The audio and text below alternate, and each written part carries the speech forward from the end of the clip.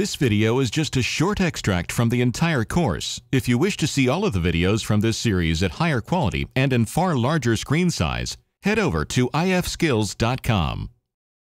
In this exercise, we're going to take a look at transitions, and that could be transitioning from one state to the next, because as we discovered in the motion exercise, you don't transition between changes in the objects, you transition between changes in the state. So to get yourself started, I need you to open the transitions.fxp file located in your exercise folder. And when it opens, you'll see that there's an image of a street in Bern.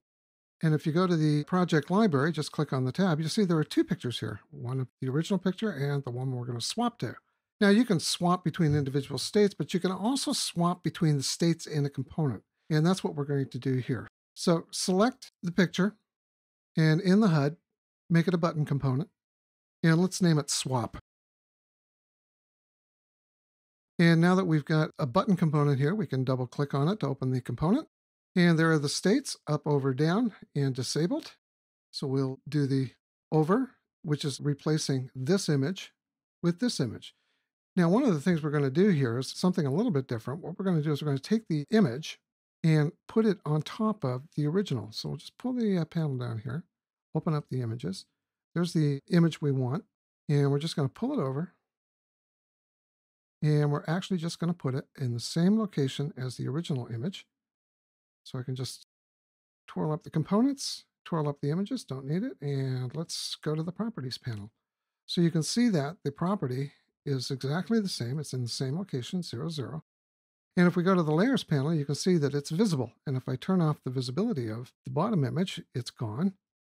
And if I turn off the visibility of this image, it's gone. So let's just make sure that we've got this all set up. And you notice that it's a different location, so we're going to make this 3 in 1. So we'll go to this image, turn it on, turn off the original image, and we'll set the X to 3 and the Y to 1.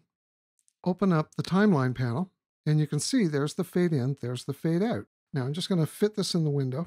And what we want to do is when I roll over the up state, which is right here, when I roll over this image, what I want to do is fade in this image here in the overstate, and that's really easy to do.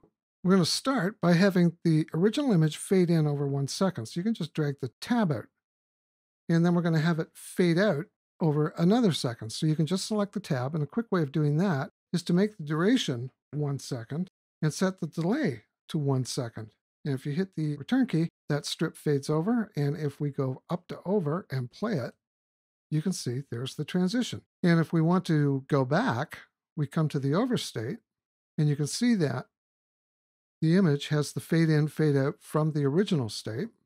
And if I click it, you can see there, so we'll go to up, and there's the transition. So what we're going to do is we're going to fade it out over 1 second.